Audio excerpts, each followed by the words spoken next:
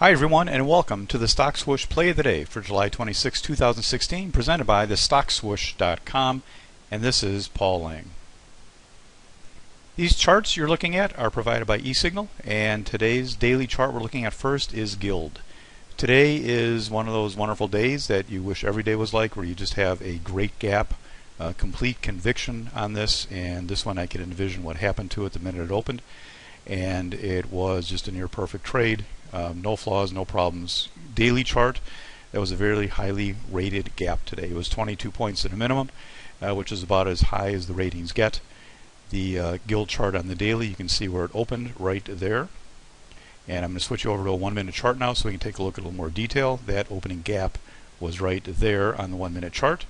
And you can see not only was the gap perfect, but the entry was also a relatively perfect entry. The first drop was very nice.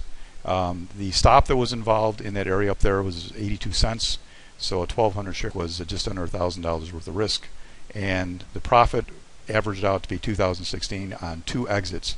The first drop created a target number 1 that was taken fairly quickly, lived through that little rally going into 945, and then set the stop lower, and then let the stock play out all the way until the final target was hit, just right around 10:30 when it trailed out over that last high and refused to go any lower.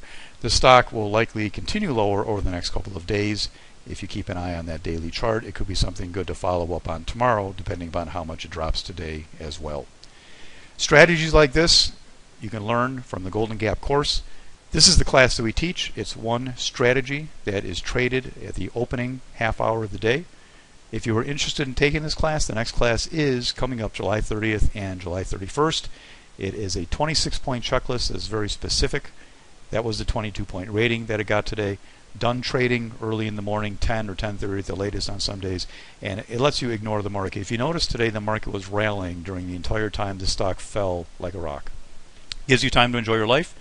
And if you're interested, you can call 929-3200-GAP or contact Melissa at thestockswoosh.com. Until next time, this is Paul Lang. Good trading, everybody.